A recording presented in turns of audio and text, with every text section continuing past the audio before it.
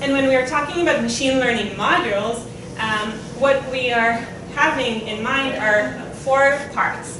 One is a task. So what task are we trying to train the model to do? And I'll touch on this in a second.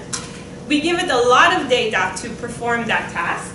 We decide on a technology, okay, that we'll use to perform the task based on that data.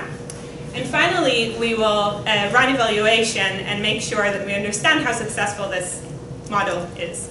And these are basically most of the components that we have in machine learning algorithms today. And we see them in all applications.